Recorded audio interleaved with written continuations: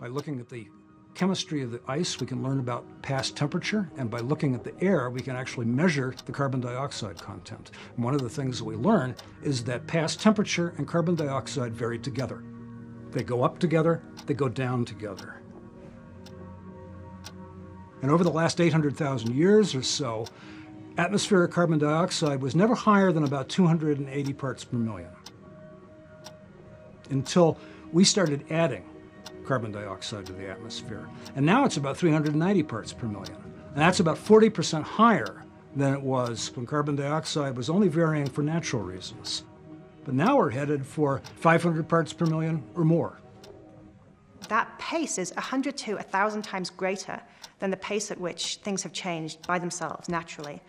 The amazing thing to me is that we're already seeing impacts because the change already has been so small, right? It's been 0.8 degrees C, about 1.5 degrees Fahrenheit, since 1850 or so. And yet we've seen so much stuff, crazy stuff going on already.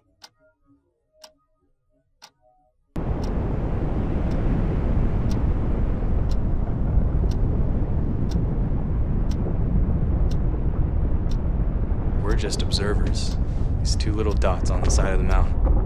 And we watched and recorded the largest witness calving event ever caught on tape.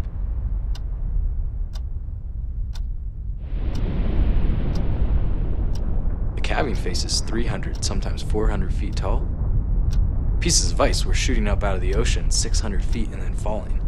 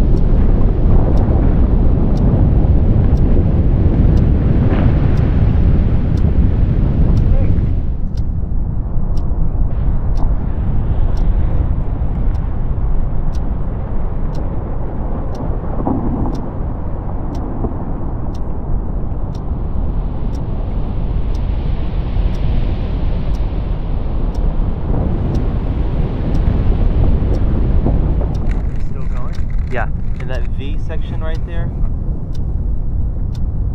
Holy shit, look at that big bird rolling. All four are running, right? Yeah. Look at that. You see how, look at the whole thing.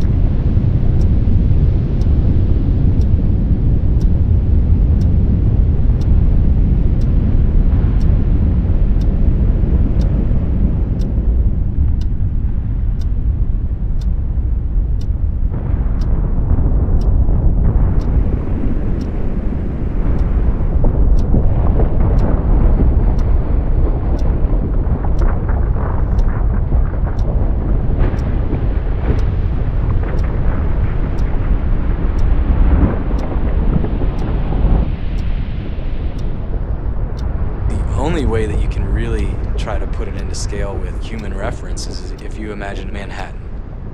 And all of a sudden, all of those buildings just start to rumble and quake and peel off and just fall over and roll around.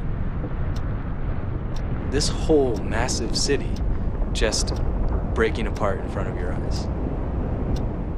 So how big was this calving event that we just looked at? We'll resort to some illustrations again to give you a sense of scale. It took 100 years for it to retreat 8 miles from 1900 to 2000. From 2000 to 2010, it retreated 9 miles. So in 10 years, it retreated more than it had in the previous 100.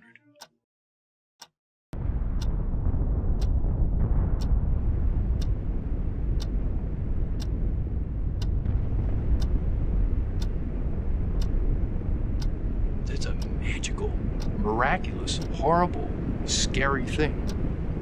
I don't know that anybody's really seen the miracle and horror of that.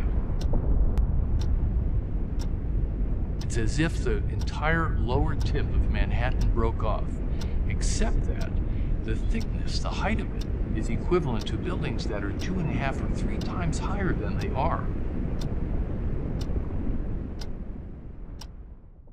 One of the really troubling things about climate change is that almost all of the world's prestigious climatologists are much more frightened about all this than the public is. And the great irony and tragedy of our time is that a lot of the general public thinks that science is still arguing about that. Science is not arguing about that.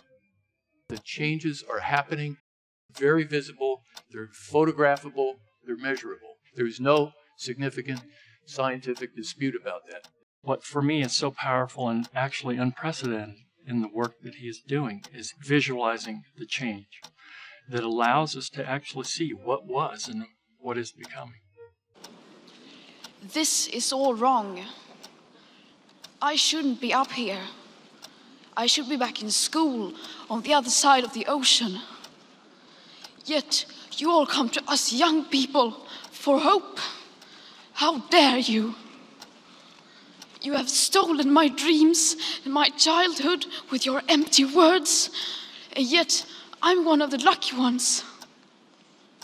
People are suffering, people are dying, entire ecosystems are collapsing. We are in the beginning of a mass extinction, and all you can talk about is money and fairy tales of eternal economic growth. How dare you? For more than 30 years, the science has been crystal clear. How dare you continue to look away and come here saying that you're doing enough when the politics and solutions needed are still nowhere in sight?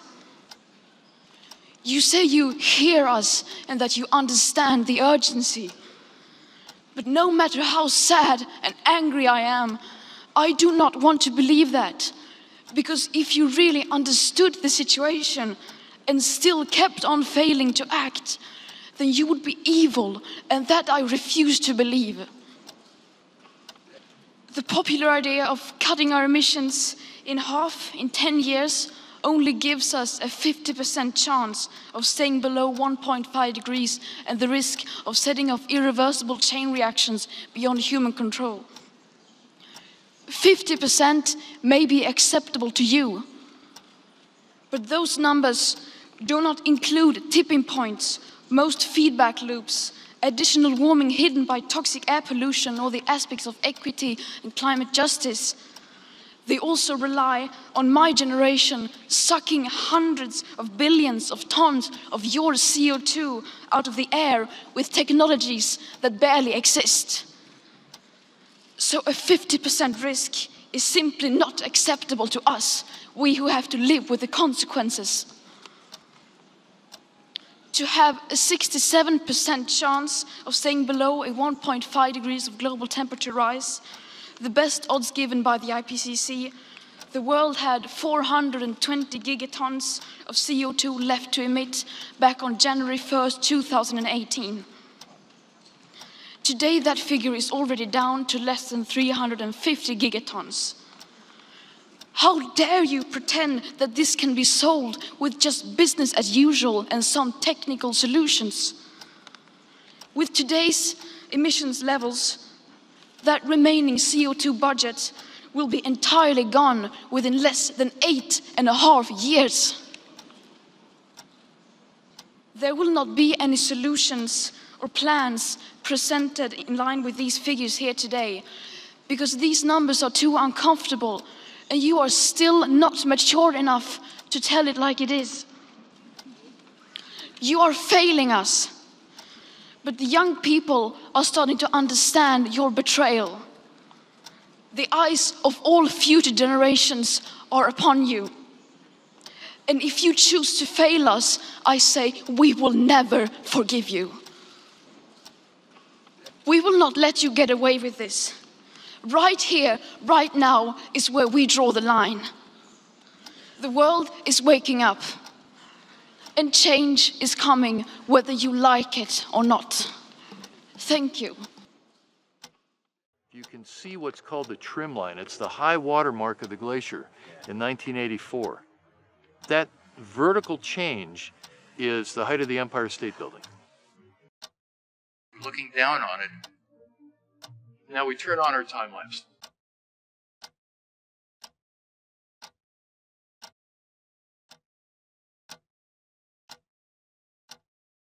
You can see the terminus retreating, you can see this river being formed, you can see it deflating. You go back a couple years in time, that's where it started. That's where it ended a few months ago. You know, we're really in the midst of geologic scale change.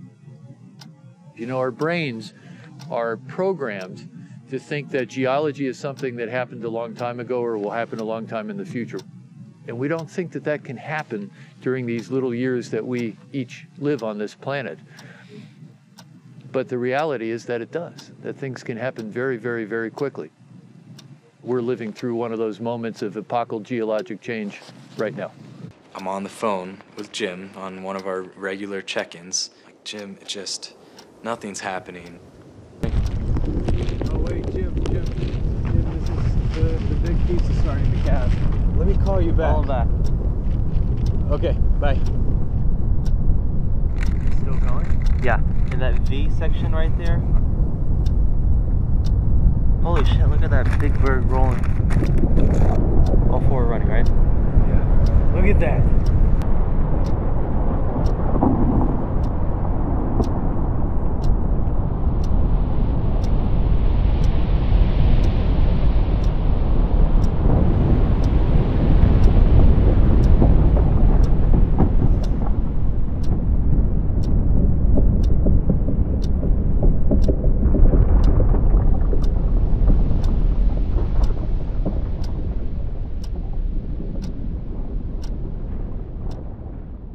The current moment, not just political, is the most grim moment in human history. We are now in a situation where this generation, in fact, in the next few years, is going to have to make a decision of cosmic significance, which has never arisen before. Will organized human society survive? And there are two enormous threats. The threat of environmental catastrophe, which at least is getting some attention, not enough. The other is the threat of nuclear war, which is increasing sharply by the Trump administration, in fact. These have to be dealt with quickly. Otherwise, there's nothing to talk about. And notice that the wrecking ball in the White House just doesn't give a damn. He's having fun. He's serving his rich constituency. So what the hell? Let's destroy the world. And it's not that they don't know it. Some months ago, maybe a year ago by now, one of the Trump bureaucracies, the National Transportation Administration, came out with what I think is the most astonishing document in the entire history of the human species. Got almost no attention. It was a long 500-page environmental assessment in which they tried to determine what the environment would be like at the end of the century. And they concluded by the end of the century, temperatures will have risen 7 degrees Fahrenheit, approximately.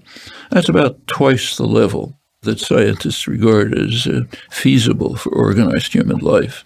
The World Bank describes it as cataclysmic. So what's their conclusion? Conclusion is we should have no more constraints on automotive emissions. And the reasoning is very solid. We're going off the cliff anyway, so why not have fun? Has anything like that ever appeared in human history? There's nothing like it. And this is where people usually start talking about hope. Solar panels, wind power, circular economy, and so on. But I'm not going to do that. We've had 30 years of pep talking and selling positive ideas. And I'm sorry, but it doesn't work. Because if it would have, the emissions would have gone down by now. They haven't. And yes, we do need hope. Of course we do. But the one thing we need more than hope is action. Once we start to act, hope is everywhere. So instead of looking for hope, look for action. Then, and only then, hope will come. Today, we use 100 million barrels of oil every single day. There are no politics to change that. There are no rules to keep that oil in the ground. So we can't save the world by playing by the rules, because the rules have to be changed. Everything needs to change, and it has to start today. Thank you.